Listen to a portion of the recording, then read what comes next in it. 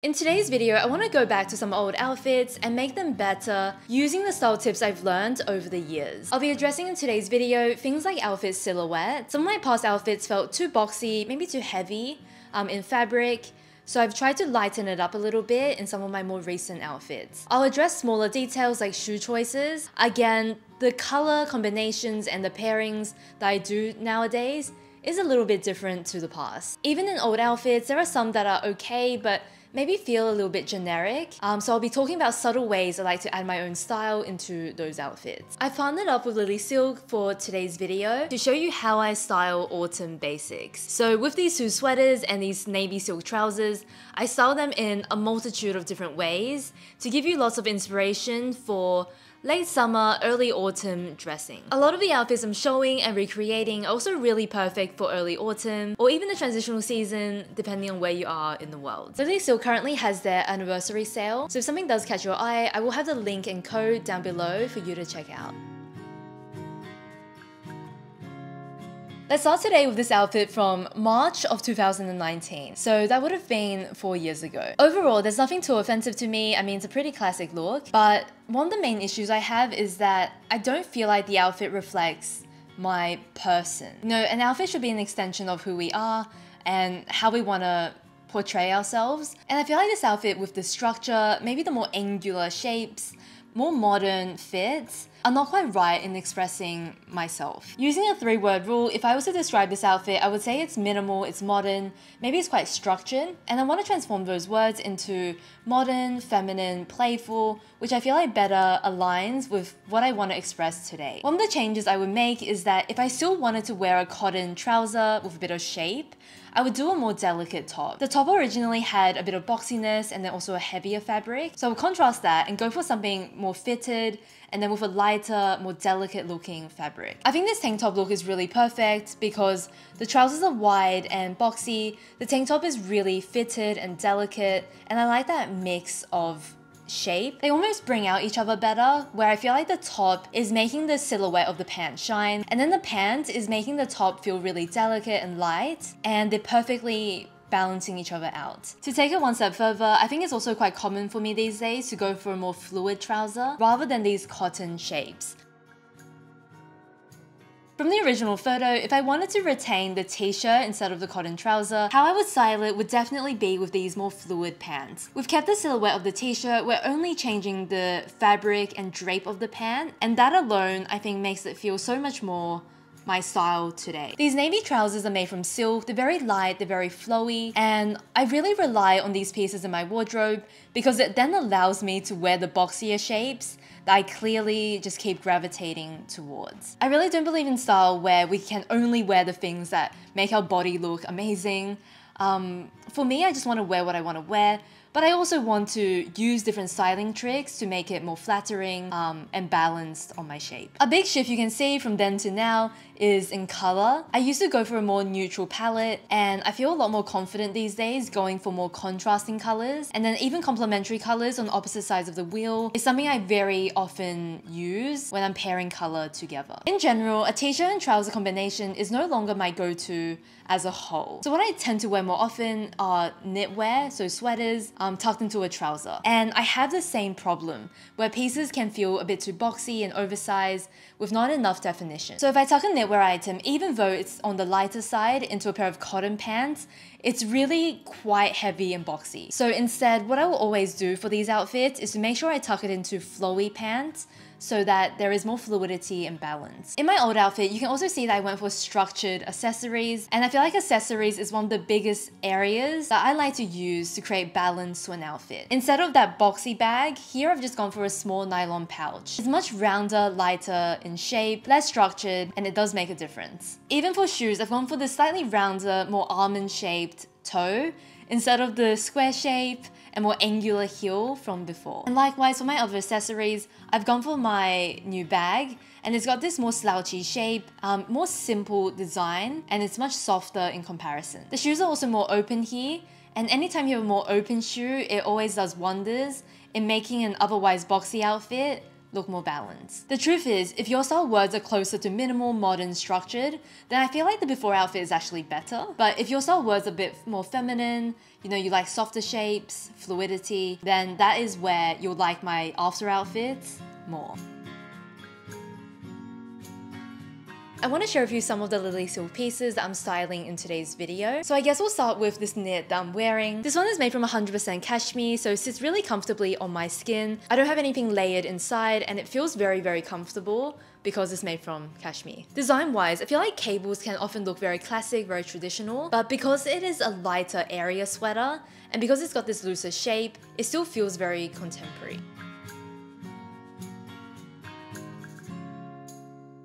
Another sweater from LilySilk is this one, which is a more oversized style. It's got this beautiful ribbing on the neckline and cuff, and we've got quite a bit more volume through the body. This one is also opaque, a bit heavier compared to the light sweater I'm wearing right now. So this one is made from 70% merino wool and then 30% cashmere.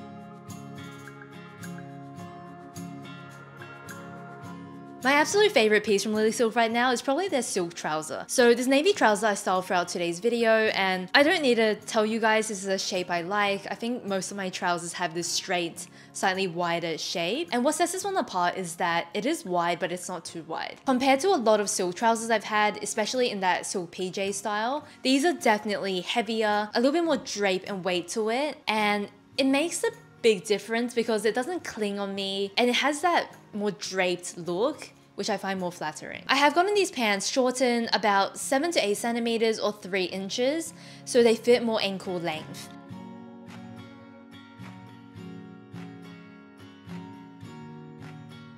I also styled this black silk blouse and I feel like this is the perfect piece for work. It's a high neck, so it's conservative, but it's very flattering. There's something about this simple crisscross that I just think is so incredibly elegant. We've got two contrasting textures for silk. So the sleeves are a little bit sheerer and then the top is a bit more opaque. I love that because if everything was in this opaque fabric, it would feel quite heavy because it's also in black, but the sheerness I think makes all the difference. The final two pieces from LilySilk that I'm styling are these two tank tops. I've got one in cream, one in black. They're just really wonderful kind of V-neck lace tank tops made from silk. I like that they're delicate, they're light, they're versatile, and I also like the fixed straps, so I don't have to worry too much about what bra or underwear I'm wearing inside. They cover up a lot more than a cami, so I don't have to fuss nearly as much. Graphic t-shirt look was actually one of my favorite looks for a long time. What I want to talk about is actually a change in style habit. So the first one is just paying a lot more attention to what shoes I pair with an outfit. And then the second thing is that if I have to go for a walking shoe, I often start with the shoe and then work backwards.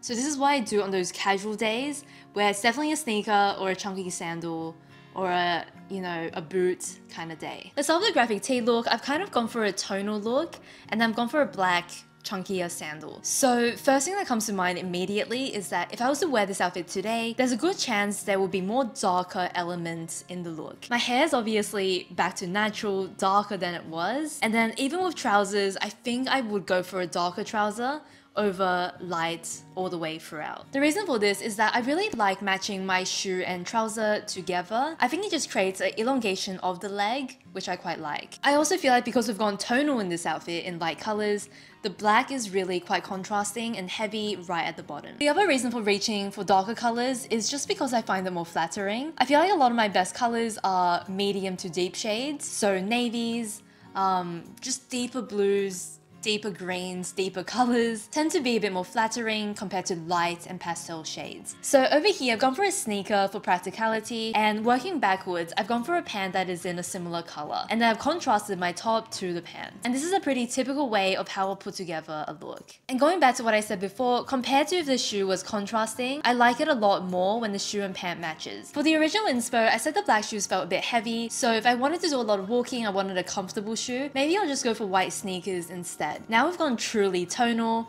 and I think it's a lot more harmonious. For more color contrast, since we've got the graphic print on the top, there is still contrast, and I've just added in a brighter pop of red to finish off the look. Let's just give an example where it's a more dressed up day and I don't want to wear a sneaker. So in this case, I don't have a white shoe that I think goes really well with this outfit to create that continuation. So even if I go for a red here, it's a little bit less heavy visually compared to the black, and I think this is an improvement compared to the sandal. Obviously, it's also a daintier shape, it's got a bit of a heel, and it all brings a bit of lightness to the shoe. I have an entire video talking about how I like to match shoes with different outfits, so I'll try to link that one down below for you to check out if you'd like to learn more here.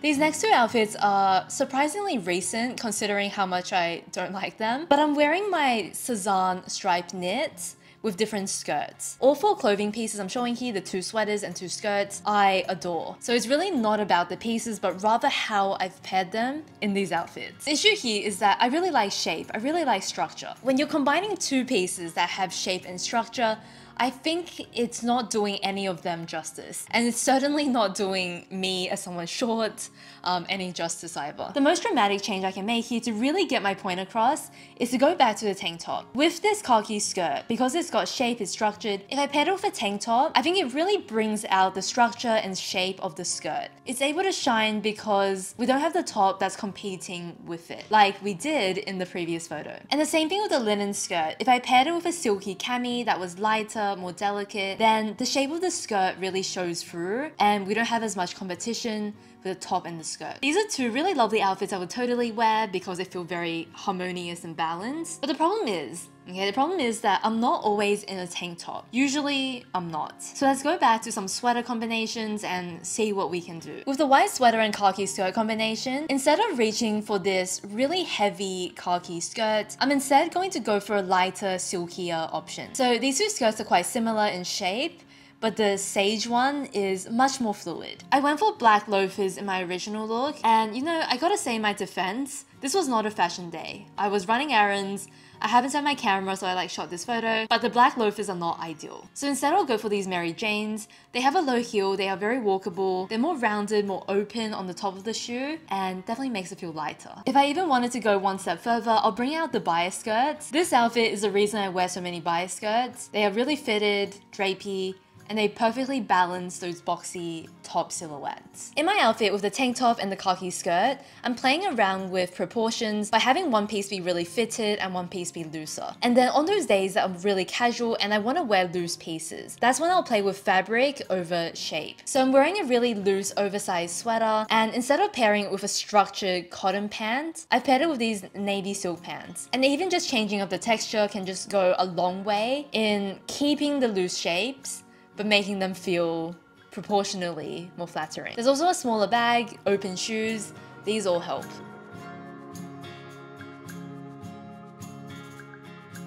It might be really subtle from my content, but this year I've been getting into kibi typing and understanding more about what makes a flattering outfit on me. I'm still definitely figuring things out, so I don't want to talk too much, but one of my experiments was that I wanted to wear something that I thought was in my ideal fit. Here we've got a drapey top, we've got a bias skirt, very fitted shapes that cinches in at the waist. We've discovered silhouettes, but I feel like I've also completely lost my personal style in this outfit, and there's none of that that's really translating. To make this outfit better, let's just choose one thing to work on. So if I change the top to a black top, I feel like we have more color contrast, and that feels more true to my style. It's one simple thing we're doing, and that already just makes us feel more like an outfit I'll wear. Another way to go about it is to add texture. So instead of going for two fluid shapes, I'm gonna go for knitwear on top and then the skirts. This original outfit almost has too many elegant pieces, and I want to dress it down so there's more of a playful balance. For my top, I'm just gonna go for this rib cami. I keep reaching for this because it's simple, but you can definitely change this out for like a rib tee with like a cap sleeve or like a long sleeve.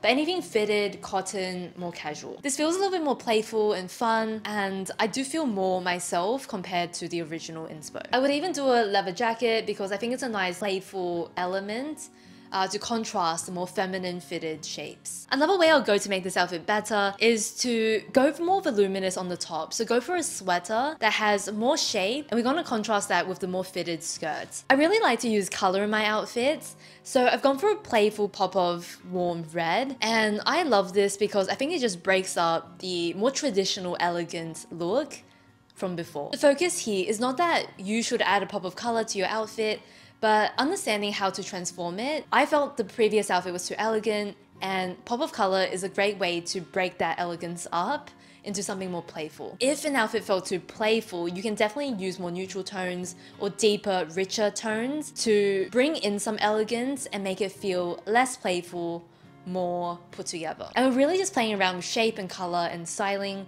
to create different feelings. This is almost completely a different outfit, but if I wanted to go for an elegant top, I'll do a cotton trouser like this one. This one has a wide leg shape that flares a little bit right at the bottom. It's cotton fabric, so more casual, and I love the way these two look together.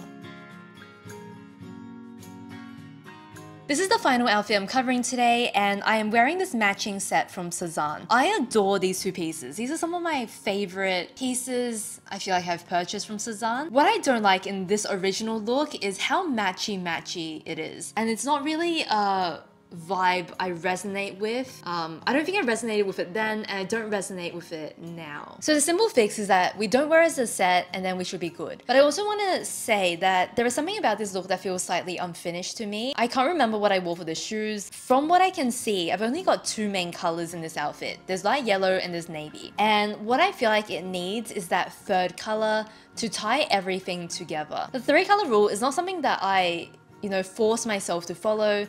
But whenever I look in the mirror and something feels missing, oftentimes it's because I don't have that third color. Let's start with the top first because I find myself wearing this piece a little bit more than the blazer. I feel like it'll be really cute styled this way with the white trousers and burgundy shoes. In this outfit, we've got 3 main colors. We've got the yellow, gray, and burgundy. And I think that it just feels really finished. Even in this outfit, I'm pairing it with a very classic timeless trouser, but the wider shape makes it feel more contemporary. And I've also gone for a slightly chunkier sandal. For something brighter, more colorful, I've gone for these warmer, earthier tones. So the yellow, the orangey red, the sage, for a colorful take on this outfit. With the blazer, I'm focusing on just wearing it in a way that is more casual, more effortless, rather than too put together and elegant. And here it's very basic. I've gone to the blazer and jean combination that I most often wear with blazers, to be honest. So whether that is with a ribbed tank top on the inside or a silky one, these are just my go-to blazer looks. And it's because I don't like blazers to look too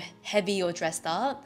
I like them to be a bit more casual and effortless and feel. I hope you guys enjoyed today's video on how to make your outfits better, some things to consider, some things to try in your wardrobe. Thank you to LilySilk for working with me in this one. I will have my code and the anniversary sale information down below if you'd like to check out any of their silk or cashmere pieces I've worn in today's video. Let me know if you're interested in seeing more of these analytical videos where I break things down to show how certain pieces can create different vibes, or whether you prefer to see more reviews and outfit inspiration. Thank you so much for watching today's video, and I'll see you next time. Bye!